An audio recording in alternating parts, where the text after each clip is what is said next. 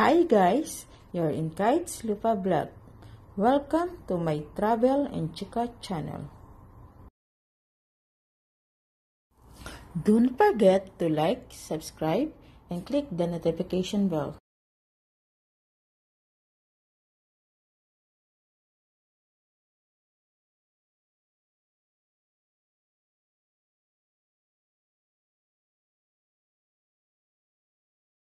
It's very dangerous.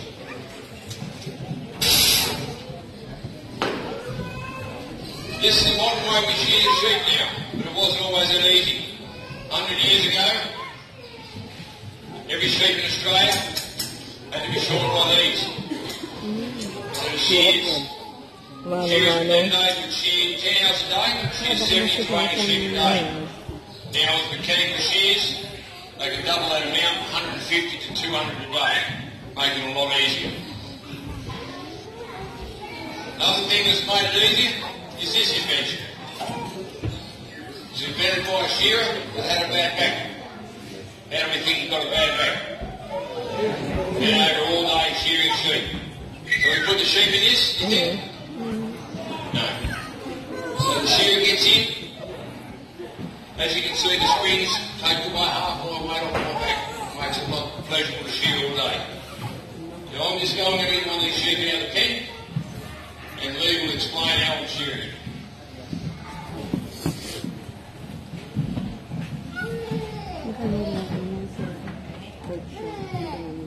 When the shearer catches the sheep, the first thing he does, he turns it upside down very asleep to get the sheep off its legs. That way it's completely under control and you can't get away. Grabe, sa activitan.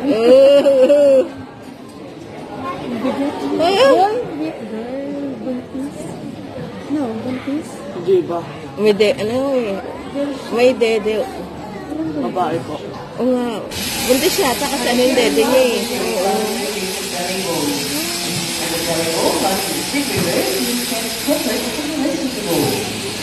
Buntis na naman.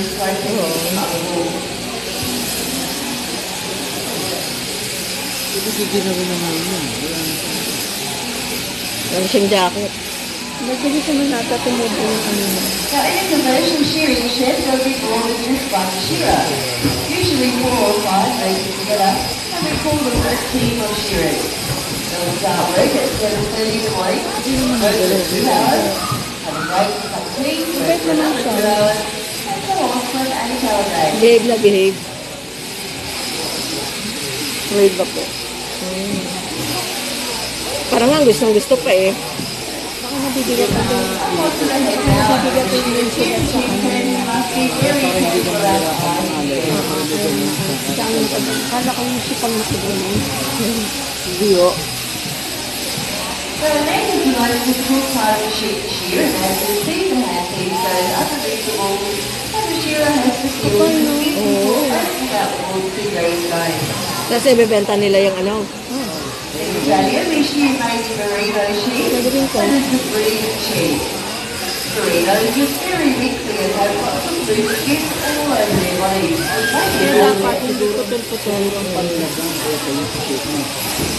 So you might like to pick up shearing and having a haircut, and when you get your haircut, it doesn't hurt. You look neat and tidy for a while, but as your hair continues to grow, or off, you need to have it cut again. Same with sheep, except we only shear the sheep once a year. Para buo yung damit niya. Now this part of the shearing is called the long flow. Flow being a stroke of the hand piece. So the long flow is a long flow shearer. Kaya nga eh. One end of the sheep to the other.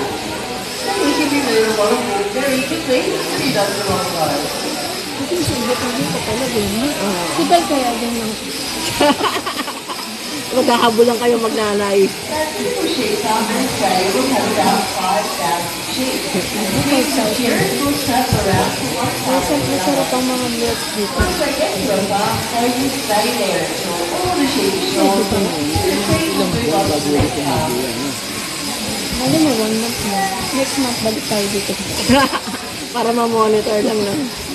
Pasyal mo ulit kami dito. Now the last side of the sheep is called the whipping side, and it's called that because it's the fastest side of the shear.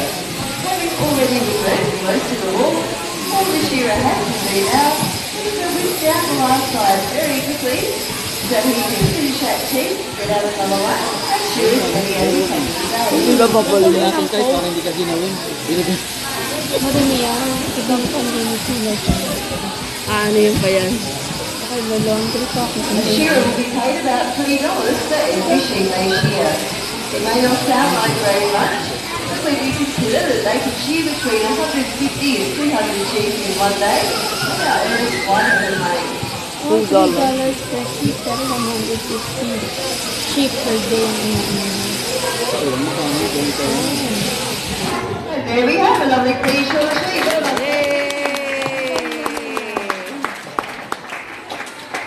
She's happy.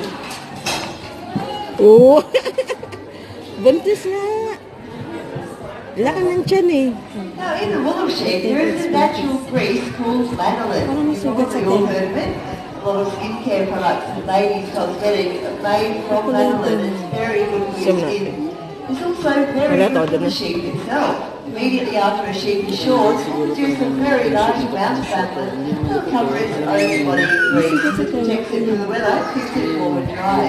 So we can put the sheep outside immediately after shearing at any time. Parang label nila. Even in the winter time, and they don't suffer at all. Now when I rub the body of the label sheep, hindi like siya a freshly cut wool, Yung parang ano na, ito si ano. you'll be able to see the lanolin shining on my hands. Parang tag, ano. Very greasy, I can certainly feel it.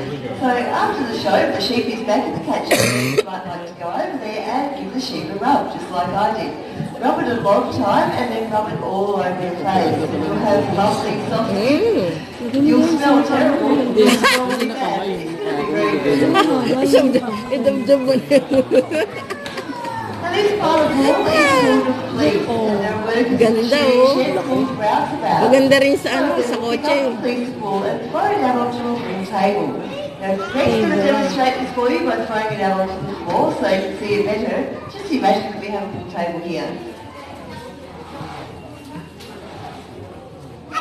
As you can see, the technique of shearing gets all the wool off in one piece. It's all joined together just like a big rug. And that's very important because when the rouseabout throws out the fleece, all of the short wool from the legs and the dirty greasy wool under the legs comes to the edges of the fleece. So you can skirt around the fleece now and remove this wool. This process is called skirting the fleece. So you can see all the dirty greasy wool on the edge. You just go along the edge to remove that. Up to the front leg here, and then some of the very short wool from around the neck.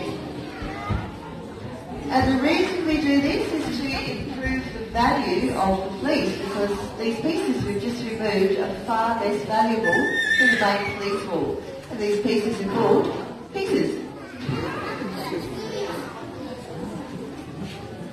Now Australia produces some of the best quality and finest wool in the world. This beautiful fleece wool will be made into very high quality clothing. Things such as men's suits, ladies' jackets, beauty dresses, all very expensive. This is how much wool a sheep can produce in 1 year. It's about 5 kilos. That's enough wool to make 3 complete men's suits. If you were to buy those suits, they would cost you over $1,000. The value of this fleece is about $40. That's what a farmer gets for a fleece of wool. So rouseabout puts up the fleece now and put it into a wool press. Kumbaga, ano, bahala ka na. Here is the wool press. And then put 40 to 50 fleeces in here, press it down very tight, and that's how we make a bale of wool, just like this one. Now most of Australia's wool is exported, and we export to many different countries. The main one today is, where do you think? China. China, of course. Now the belly wool and the pieces, they'll be made into socks, woolly jumpers and blankets for the men. And all these little bits that are swept up, these are called locks, and locks will be mixed together and made into a material called felt. Felt material will be made into many different things. And here's just one example. This is a felt hat made from pure merino wool. I'm sure there's lots of other things you can think of that are made out of felt. Pero, Now when the stockman's out mustering the sheep, he'll be using the Australian stock whip. When we crack the whip, it makes a very loud bang. And the purpose of the whip is simply to get the tension Tigo. of the ship. We must drink. Dapat bumili ka ng ganyan eh. Purpose, we do not hit any animals with the whip. This is how we crack the whip. Uy. Nanay ko po. Now remember, when the stockman is cracking the whip, we'll be rising along with the Nagulat horse. ako. We have to be very careful we don't hit our horse. So there are two methods we use to make sure that we don't. First method is over the horse's head like this. And the other way is up and down like this. Wrapping around Sakit the yun. top. That way the whip travels along the side of the horse. Now if you want to Yung make sa one dulo. this time, you'll be able to see Yung what makes nagpapala. the clap. Sorry, Spenny. But won't make any Mamaya ka bata. no sound. Tali po So tayo. to make the whip clap, you simply go forward in one direction, and then we go back the other way. Forward, and back. When we change direction, it creates a loop in the whip. This loop comes to the end of the whip like a wave. When it gets to the end, it flips the end over faster than the speed of sound. This is a blue thing on the end called a cracker. This is breaking the sound barrier. So the noise you're hearing is a sonic boom. Okay, so who would like to come down and have a go today? I don't like it. Sorry, just the adults. Well, if you'd like to come down and try this, it's good fun. You can't get hurt. I'll show you how to do it. Yeah. Si tatay. Ang pag ikaw nakatama. Thank you very much. Your preferred, we've got a local lad here. Oh, country boy. Oh, you probably know how to do this, don't you? Okay, so I'll get you to stand in a circle there. A very He important knows thing, how before to. you want to crack the whip, you must be wearing the Australian stockman's hat. And you probably know the answer to this. It's very important that we do wear the stockman's hat when we're cracking the whip. Why do you think that is? That's right, for protection, so we protect our head from the whip. But you know the real reason is, let's look at the pictures. So you're right or left-handed? Right or left hand? Right hand, okay, so I'll put your hat down over here.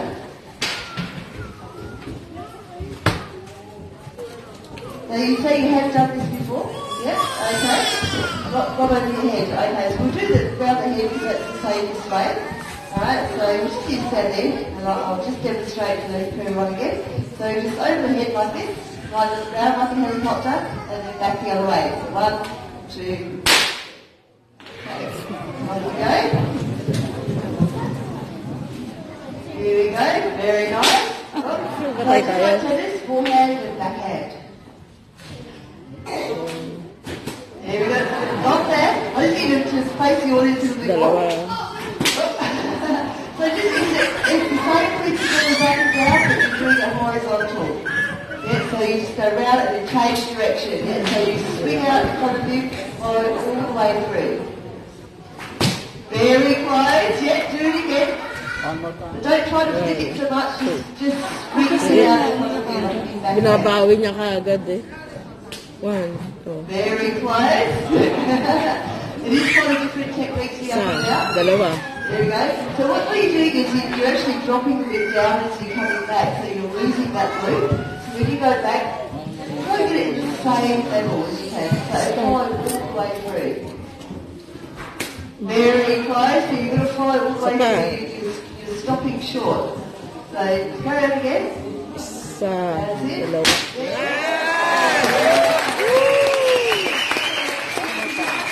Show everyone up and down. Now the up and down is very difficult. If you get it wrong, it really hurts. That's why we don't do it here. Okay. There we go. Alright. Thank you very much. Oh, don't forget your cat. There you go. Alright, thank you very much for that. Okay, who else would like to try this? Maybe one of the ladies. Yeah, come on down.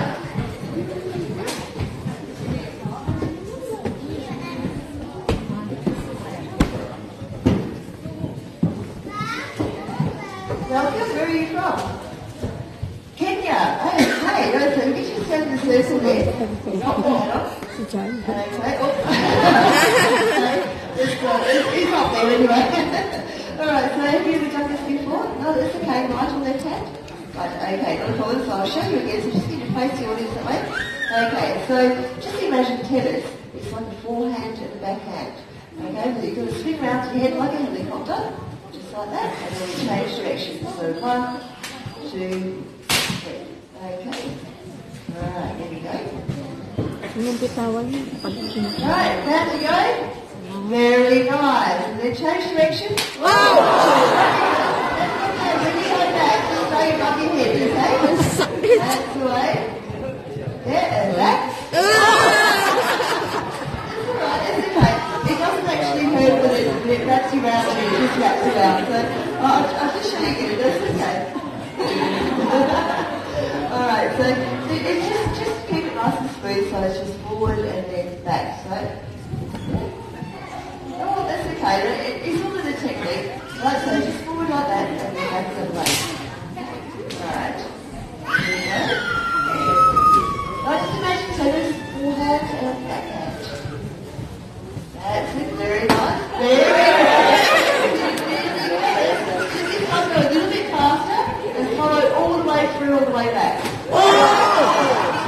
And it's a bit of a disadvantage there because the hat is sitting quite high.